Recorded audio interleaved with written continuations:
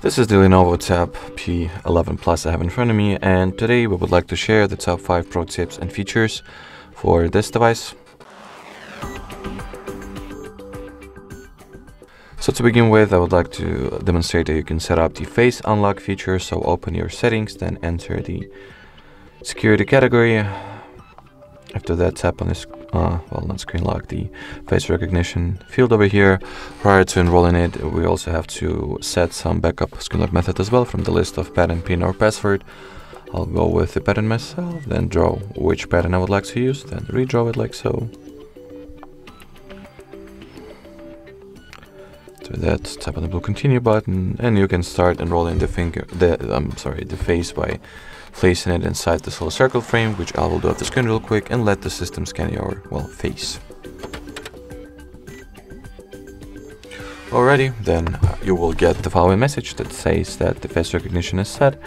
After that, you will be able to start using it. So let me, test it out quickly.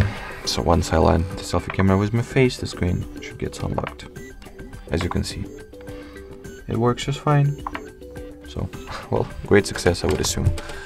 The next cool option for that we wanted to highlight today is located at display category of settings. So let me quickly enter it. It is called the eye protection mode.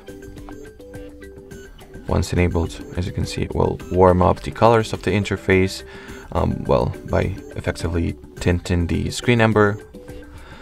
Reduces the amounts of blue light, reduces the eye fatigue. So if you are finding this option useful, you can just go for it. Here this little bar provides you with an opportunity to adjust the mode intensity or the color warmness. You can also set up the custom schedule for this mode to be started and finished, like so.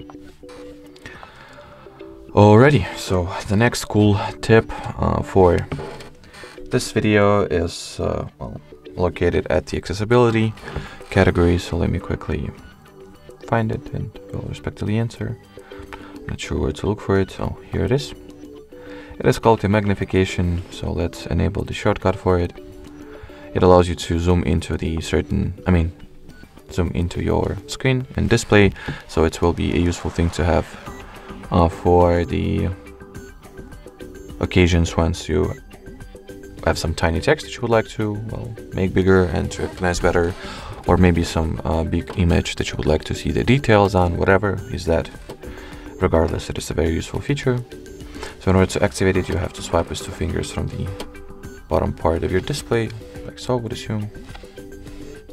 Yep, once this little orange frame appears, that means that you have successfully activated the magnification tool.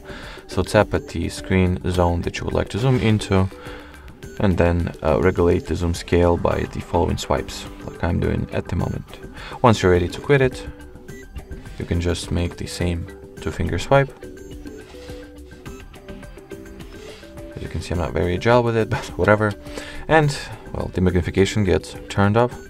You can also make it so that it will be activated through the simultaneous press of both volume keys or screen triple tap.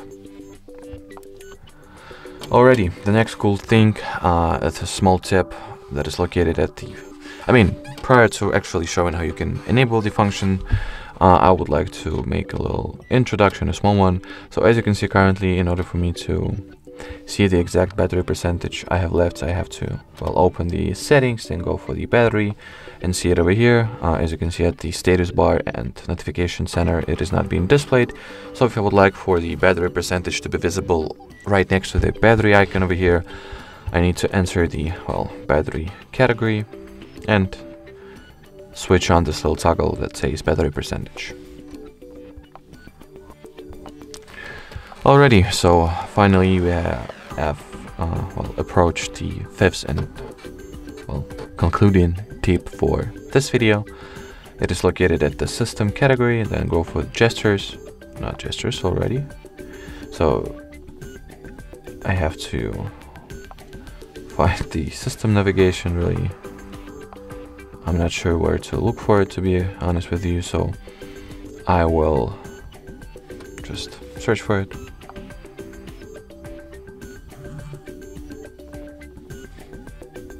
Oh yeah, of course, it was at the display category of settings, my bad. So enter the display category, enter the system navigation. As you could have noticed, well, up till this very moment, I've been navigating through my system using gestures, but you can also change the system navigation type to an old school 3 digital buttons that will appear at the bottom of your screen.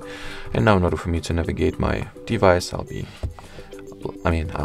have to use those buttons. So that's something, if that is something that you're into, just go for it like so. And that will be it, not only for the final tip, but for this video in general. So thank you so much for watching, thank you so much for your attention, and bye bye.